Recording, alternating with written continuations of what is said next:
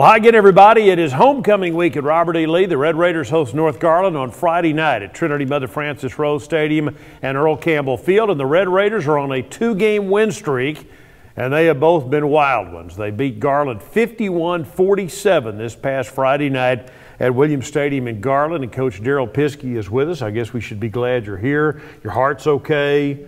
Your blood pressure's back to normal now and all that stuff, right? Yeah. And, you know, got a smile on your face. Everything's better when you win. It is. I mean, like you always say, your wife's food tastes better. And that you coaches all have these funny things you like to say about everything's that kind better of stuff, when you win. Dog looks better, you know, and it's just everything. How about you? Do you look better? No, it doesn't help us. Doesn't help you much? Helps us inside. Well, these last two games, I mean, of course, you had the bye week after the Lakeview Centennial game. But 59-54, trailed by double digits in the second half. You trailed by 19 at the start of the fourth quarter on Friday night against Garland. What's the deal? Just can't make it easy? Well, no, you know, luckily, you know, we screwed that Lufkin deal up, so now we know it can be done. It doesn't matter how far you're behind. Yeah, we've seen it done live, okay. But you know, the kids the other night just kept battling, just like it did against Lakeview. Defense, you know, different this time as the defense played really well the second half. You know, which allowed us to do that. So hopefully we'll start that from the beginning this next week. So what did they do in the second half they weren't doing in the first? Well, mainly looking at the film as they were getting off blocks and fitting right. You know, you look on film and the safety and Mike Backer pretty much stacking on each other on their fit versus one fitting one gap and the other one fitting the other gap. And then they were getting blocked and staying blocked. And then second half just, you know, they made a few adjustments personnel-wise, the defensive guys did, but the main thing was just looking at them on film. Second half, they weren't staying blocked. They were, you know, getting hands and getting off and getting on, making a tackle.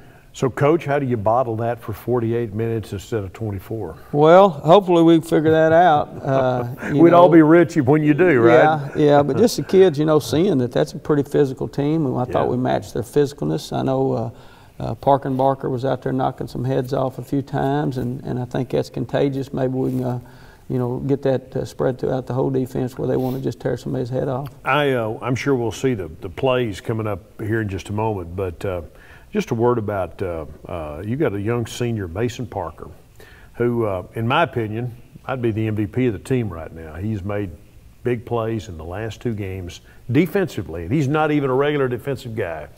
That have kind of turned the games around. Yeah, making big interceptions. He's just a competitor. He is. You know, comes by it honestly, and you know he's going to get in there and compete, and he's going to want to fight the whole time. And you know, got a personal foul the other night. You know, after we fumbled that punt and got an unsportsmanlike for maybe saying something wrong. The official told me what he said, and I said, well, I'm sure he did.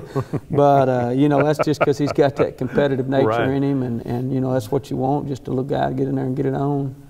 Well, and so what this win does for you, it puts you in the position now you wanted to be in. You got a chance to really do something now, don't you? Yeah, you know, it keeps us just in our own hands. You know, the destiny's in our own hands, and you know, we'll have to figure the old tiebreaker system out and how it's going to be interpreted. But you know, at least it keeps us alive and keeps our own destiny. We win out, you know, then it's a no-brainer. We'd get in. Now this is homecoming week. What are homecoming weeks like if you're coaching football? Well, nightmare for us. You know, just because all the distractions and every day's a dress-up day, and you know, you got a Monday night, you got a parade and pep rally and stuff on Monday night, and you know, there's something going every day. So just get the guys to stay focused on the fact that we got a football game to win Friday night, you know, is the biggest challenge. Make that homecoming week and that homecoming dance on Saturday a whole lot more fun if you win this game, right? Yeah, and you know, that's what we're worried about. A lot of them are more worried about that dance on Saturday and the dress-up days during the week than they are playing North Garland. And so, you know, likely, you know,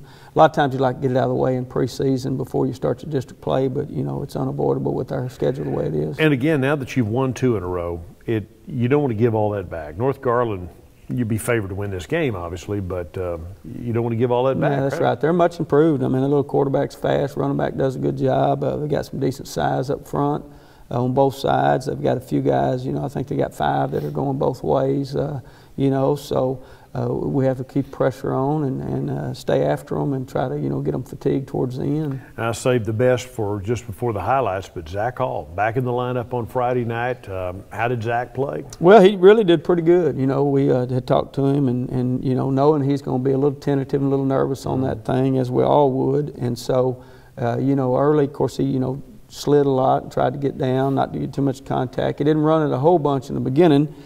He was more on keeping his eyes and just using his feet to buy time to throw it downfield to somebody. So, and that was good. So now it'll be where maybe he'll get his conditioning, game conditioning back this week and just get better and better. Young Chance Amy's going to be awfully good. What's his role going forward now for Well, him? he's, played some receiver before Zach got hurt, and we're going to do that. And like I told him before the game the other night, you got to be ready because, it's one play and it could be back to you. Absolutely. So you got to stay mentally right, mentally ready. That's what backups do. If they can help the team somewhere else, which I think Chance can and did early in the year, then they got to be willing to do that. But they got to have their mind right that as soon as they go down, the starter goes down, then they're one play away from being the starter again. Well, just ask the Cowboys about those backup quarterbacks. You're in better shape as a backup quarterback than they are. Yeah, well, yeah, we're in pretty good shape. I don't know what Whedon's been doing, but we're in pretty good shape, so that helps. Yeah, okay. All right, let's roll tape. Again, the Red Raiders rallied from 19 down, starting the fourth quarter to win 51-47 at Garland on Friday night. And here's Zach, first play. Yeah, it's pretty early, buys time. Mason finds a void in the defense and then, makes a good run after the catch. But that's just Zach buying time. And little 44, I say little, he was a pretty big guy, was cramping pretty good by the end of the night. And you'll probably see lots of highlights where he's ended up doing this, trying to chase Zach down.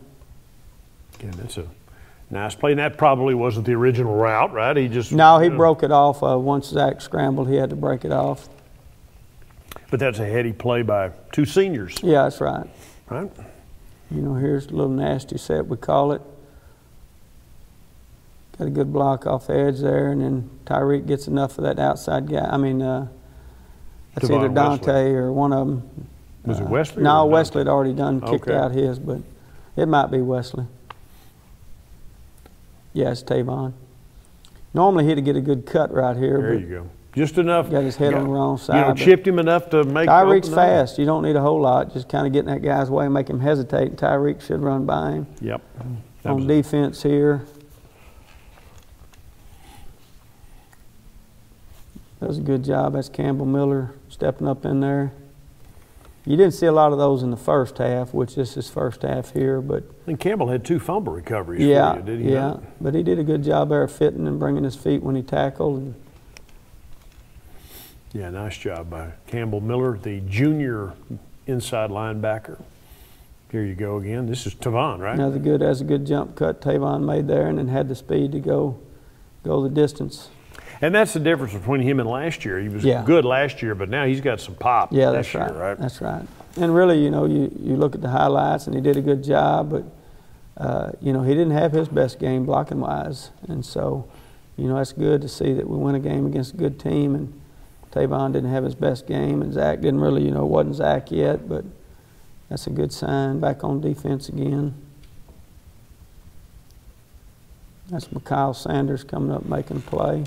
Mikhail's got really good at that. He comes up, once he reads a play, he's pretty quick to the ball. When he's not tentative, when he plays it soft and slow and gives them space, then he has problems. But when we get him to play like that, and we talk to him about just playing with confidence and letting it hang out, and if you make a mistake, make it going 100 miles an hour, he does pretty good. Defense, it's John Samples here. He was your player of the game, wasn't he? Yeah, he did a good job. Him and he was on defense, and then Mason and Barker were the offensive MVPs. And then Samples was actually special teams MVP, blocking a couple of kicks. He did. So again, you got good, just a good job. This is not all second half action either. No, we're in the first half. Kind of shocking to see defensive highlights in the first half. Well, he was there, just, they're giving up third big and long plays. And fourth down and 5, we jump, we line up off sides as a DB and stuff like that. This is a little bit more Zach Hall-ish here, isn't it? Yeah, that's right. What he does He's still here. got the burst. It's still there. And that's number 44 again. But, just making sure he gets the yardage, get the first down. There's Dante. No, that's Tyreek downfield blocking. Some of these were on key, third and long situations. Keeping the play alive. There's Zach again, and he finds Ajuan. And that's what Zach brings to the table, and Ajuan, all those guys know that he's going to jitterbug around back there. If they can just find a void, then he'll find them.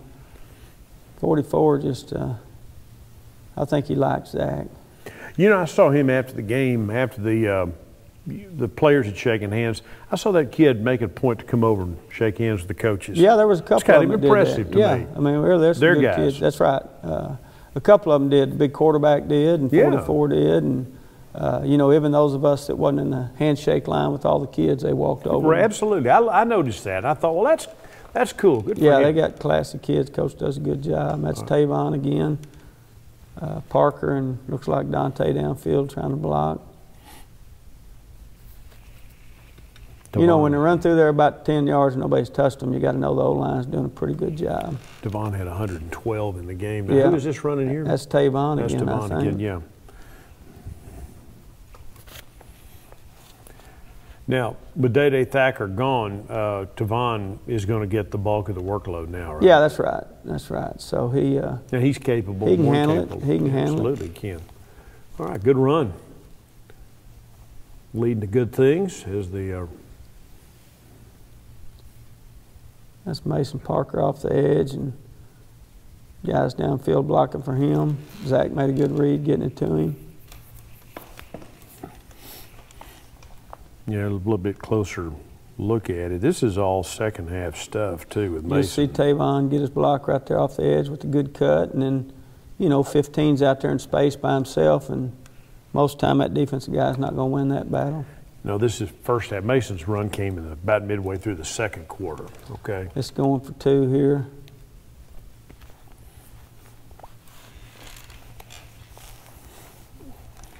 Even in the first half, you guys were hanging right with them offensively. Now, they scored right before halftime. Yeah, I mean, that was we blew a, but you know, I'd say blew a coverage. Kid was in position, didn't make a dang play.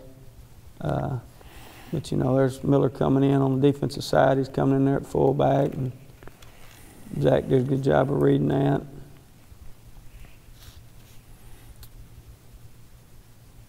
I think we're still in the first half here.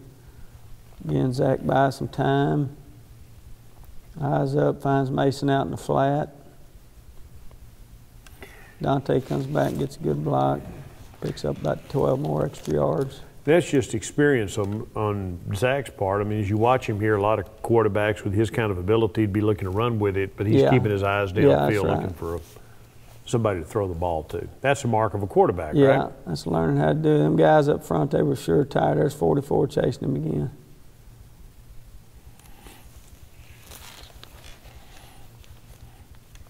Mason does a good job after the catch. He does. Yards.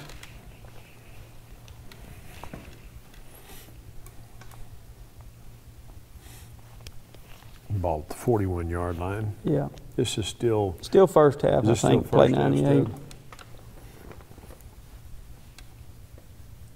That was a freeze play, and then Barker makes a great catch and run after the catch. They jumped off sides, knew we had a free play. Yes, a 41-yard touchdown pass to Ajuan Barker, whose name gets butchered at PA by PA announcers all over the district. Yeah, I bet it does. Yep, they clearly jumped off sides, and Zach had the presence of mind to figure what the heck. Jump ball, he's going to win most of the time. Yeah, that's right. That's right. And that's what Zach throws. He throws a nice little jump ball for Ajuan and those guys to have a chance to go get. Now we're on defense here and get a little pressure. Calhoun lets him slip out, but I think that's knee dryers right there with him to help him out. Get a little fumble and turnover. Campbell Miller. Yep. I think Niederauer got the strip, though, didn't he? Yeah, on one of them he did. I don't know if that was it, but we'll be able to tell here that might have just been Campbell over. No, Niederauer's over. Here he gets the strip. Campbell falls on the football. Niederauer's like a little Energizer bunny. Mm-hmm. He goes hard the whole time. You know, we had a little guy out the other night. We only had 3 D linemen, so the D lineman had to go the entire game. Had to go the entire game. Wasn't any. Tell me that's not all the highlights. No, it's not. That bottom era. Yeah. Because we'd be getting so much of the second half when it really got Get it one good. more time. hopefully we'll be able to get those highlights up there. We want to see the second half. We'll talk while they work on that. There you go. You might try going back because we were on 98 before that. While they're working on that, just joy of technology. Yeah, what does North Garland do? Well, they're going to run the football out of a spread set. Their little quarterback, number 2, is really fast. They roll in several running backs, but 22 probably has the most speed out of all of them. Defensively, 3-4 scheme, and they're going to play some cover 2. They're going to man up on us some. They got good size, 57 and 60. Pretty good sized guys. 57, 50, and 60 actually they play both ways. They play on offense and defense. I noticed that they have a lot of kids playing both ways. And then their outside receivers, 8 and 9, actually play some or 7 and 9 play defense also. 8's inside receiver, and he doesn't play much defense, but 7 and 9 do. I think we kind of had 5 guys. What's the story over there? They Garland has kind of been the best of the Garland ISD schools, and then of course they've taken in Rowlett and Saxe. But what's the story in North Garland? Why have they not been able to? Well, they've been down for a little while, and Joe's a graduate of North Garland. Coach Kiss still is a graduate of North Garland, and he's he's doing good, getting the mind right first. Right. When you've been down for a while, it takes you a while to get those kids to fight and battle and do all that stuff. They give up too early, so he's doing a good job. Like I say, it started on the track. They won the district track meet this year, so that's a big deal. There now you can scroll down to go to about number 90. We're trying to find the second half highlights. It'd be a shame not to go have to 108 right there. The second half highlights. Just click on it. There you go. Would be should be good now. Need to have those because that's where the real fun started, right? Yes, yeah. For the defense, offense, was having decent fun all night, but this is play here. Okay. So that's the deal. He's getting the mind right, and he's got them. They won some games early, and have won the district game already, so they're ahead of schedule. I know their JV last year was a pretty decent little JV and got after it, so he's doing a good job. All right, this is a tight look at it. This is the same play we saw earlier, the strip. I'm assuming we'll continue on after that. There you go. Again, Niedreyer, we think, with the strip. And Miller with the recovery. Campbell Miller with the recovery, 1 of 2. He would have one later on that would be even bigger in the game. All right, this I think is second half stuff, right? Yeah, I think we started second half now. Got a tip ball there by Calhoun. Did a good job not getting pressure, so he jumped on the quarterback's release. Cameron does a good job of getting underneath that little flat route. A second half comeback like this takes everybody, literally. You even made a good recovery. There was an onside kick recovery that you made. Yeah. That was kind of a surprise. So everybody has to step up, don't they? Yeah, everybody. Special teams is doing a good job. Parker does a good job of stripping this ball out, and then Ijuan at safety finishes him off right here. I didn't. Well, it was Mason's interception later that fooled me. It looked like they came down together. I thought their kid had made the catch. For a moment. Mason. He's going to take it away from him at the bottom. The kid had it for a moment, and Mason just took it away from him, didn't he? That's later on. Yeah, this is everybody right here fitting right and stringing it out, not giving him a lane to run through. Yeah, watch that. String it out. Miller's inside. Sanders fighting across. And then you got your corner Mason coming up, overlapping contain. Down here, I believe this is the series we held them to a field goal. First and goal to 4, maybe? Yeah, that's little Coates, and I think Coates and Holmes here do a good job of driving him backwards. But that was a big win to hold him to a 3. Yeah, did he make the field goal? Yeah, I think he did make the field goal, didn't he? After a long, that's John Samples. It shows decent strength right there because that running back wasn't a little lightweight. They ran the ball hard, and he just kind of grabs that big quarterback and says, "Hey, come here." And he's a good physical-looking kid, that quarterback was. Yeah, Jacoby Williams, I believe his name. About 6'2". Yeah, solid, thick looking. They had a running back I was impressed with, Turman, I believe is his name. That's He was right. pretty good. Yeah, they had some big, good bodies. That's Ijuan breaking up a ball there on that same series, 3rd and 5.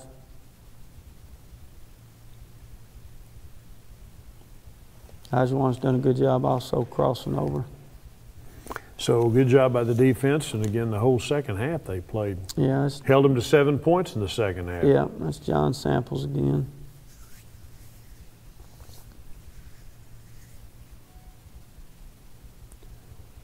You know, you just look, if you knew what you was looking for, looking at their fits in the first half versus second half is just totally different between the safety and the Mike backer.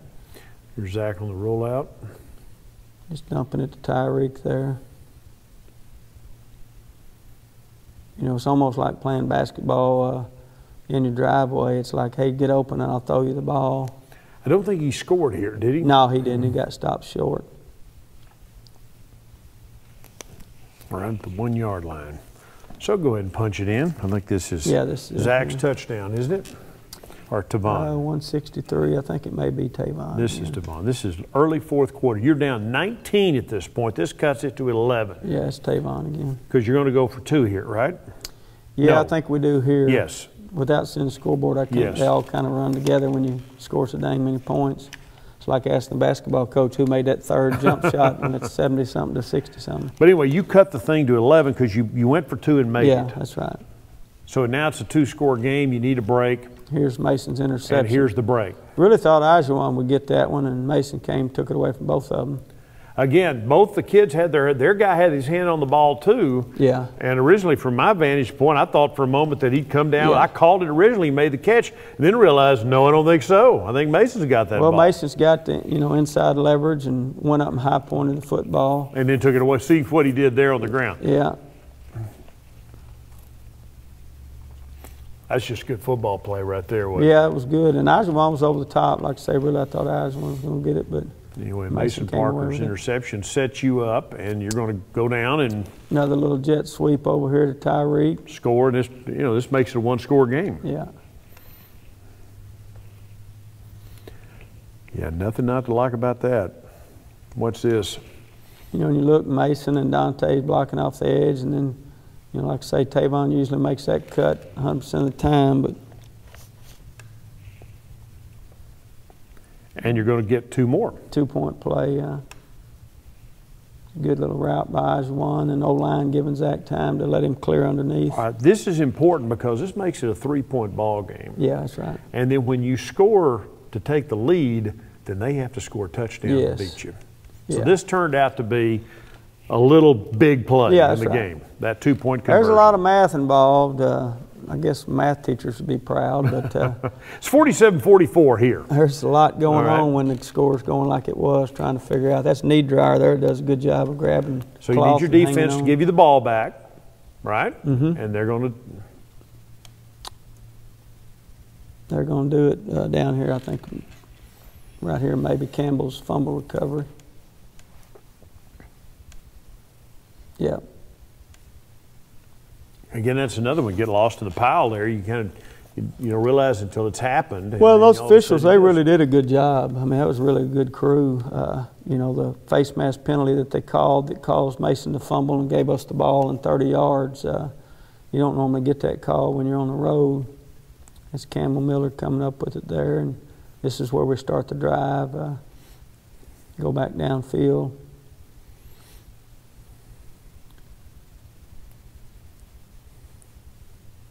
That was it right there. They face masked and Mason fumble. They could have easily interpreted that to give the ball to them.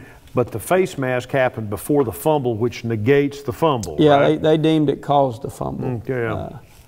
And then, of course, they had sideline interference, ran into their coach down here, so we got an extra 15 for that.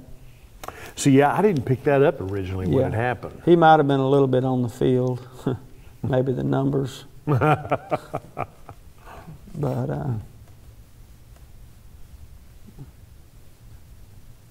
and you just, they just, like I say, the crew did a good job. The head referee blew his calf muscle in the first half.